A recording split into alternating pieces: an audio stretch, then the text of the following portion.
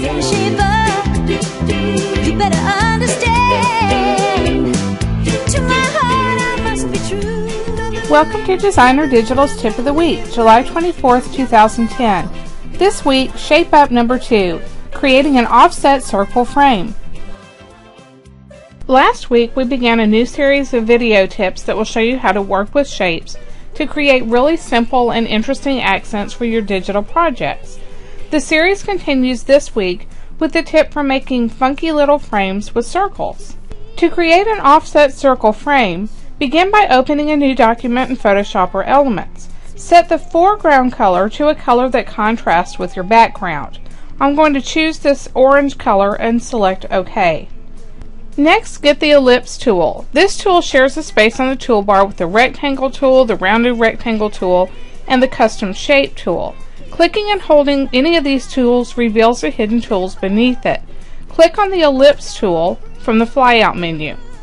In Photoshop, the next step is to select the Shape Layers icon here in the Options bar across the top of the editing window. In both Photoshop and Elements, the next step is to click the Create a New Shape Layer icon here in the Options bar. Holding the Shift key, click and drag out a circle on your document. Holding the Shift key ensures a perfect circle.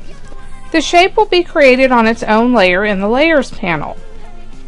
Next, click on the Subtract from Shape layer here on the Options bar. Shift, click, and drag out a circle on top of the first circle that you created. Without letting go of the Shift or the clicker, press the space bar on your keyboard to reposition the new circle.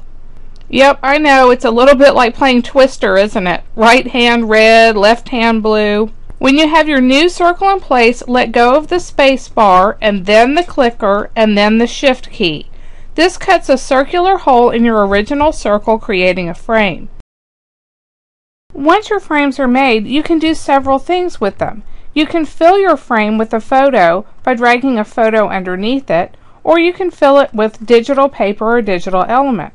You can also digitally glue paper to it by using it as a clipping mask. I'll come over here and Alt and click in between the layers to create a clipping mask. Or you can apply a layer style to the frame, like the Wow Plastic style that comes preloaded in Elements. This will give it a different look. These fun little frames are an easy way to add a little whimsy to your pages and get more from the kits you purchase. You better shape up, 'cause I need a man.